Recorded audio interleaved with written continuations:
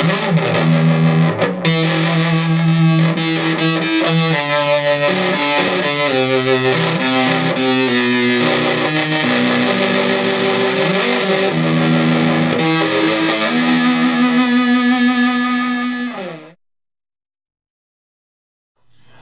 this is Matt from Mastering Music, and this week we've been going over a lot of pedal boards recently, and I decided to bring out mine and show you what I went for.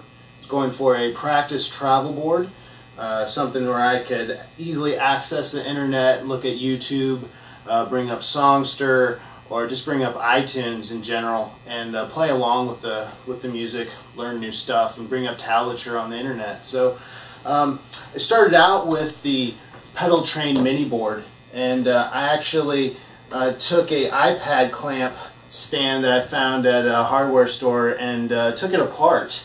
Then I made a custom little point right here so I could attach it to the board and started basically from there.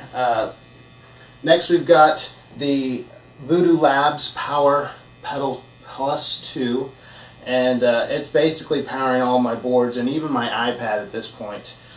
So with this setup, what I like to do is change out the first pedal from fuzz to distortion, overdrive, basically anything extra for a lead sound that I might want. Then it goes into this JHS Superbolt, and I'm basically using that as a preamp to this little headphone amp that I have that's built into the board as well.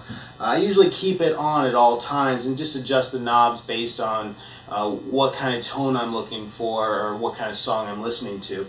Next it goes into the new Strymon Flint, so I have a little bit of reverb and tremolo, and then it goes into a loop station. It's Boss RC3, and the reason why I picked this one is because it size and functionality, and the biggest plus for me was it had an auxiliary in. So that means iPad, any kind of tablet, MP3 player, phone, whatever, anything you've got with music on there, it will play through the loop station and then in turn go through either amplifier or this little guy. It's a Electro-Harmonix Headphone Amplifier, and you can just plug in your headphones through there.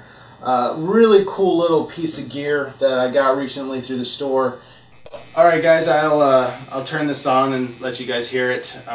Right now we're playing through a Tungsten Mosaic. It's upgraded to a 12-inch speaker and running the 6L6, making it around 9 watts. I've got it turned down a little bit. Going to control most of the volume with my guitar. This is a Grosh ElectraJet, and here we go.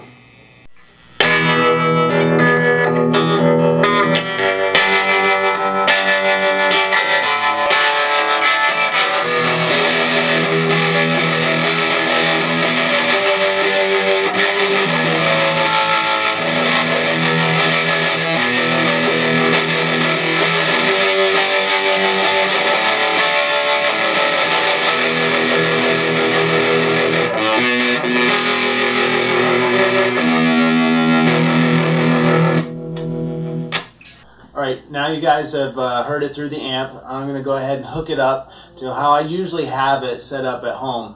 Right now, all the pedals are in the exact same chain, except now the loop station, instead of going into the amplifier, is going into this headphone preamp right here.